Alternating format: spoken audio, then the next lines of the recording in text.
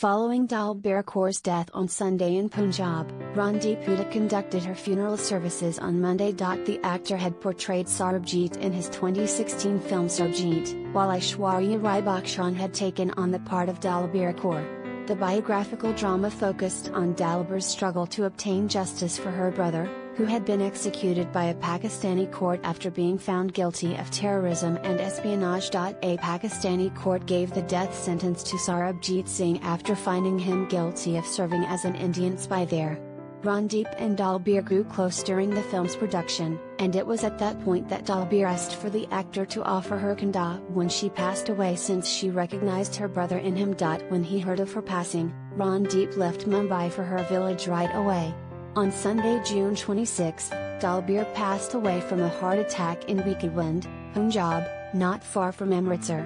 Randeep quickly made his way to the village to pay his respects and participate in the funeral ceremonies by lighting the fire. Richa Chadha, Darshan Kumar, and Umang Kumar all starred in the box office hit Sarbjit, which earned favorable reviews from critics.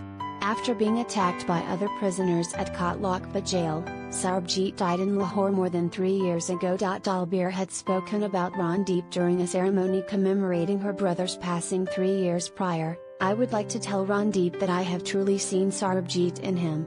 I have a wish and I would like to take a promise from him that when I die, he should definitely give me kanda, shoulder.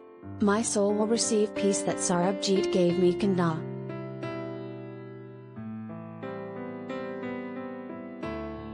She had also said, "It was a matter of great joy that I found my brother Randeep.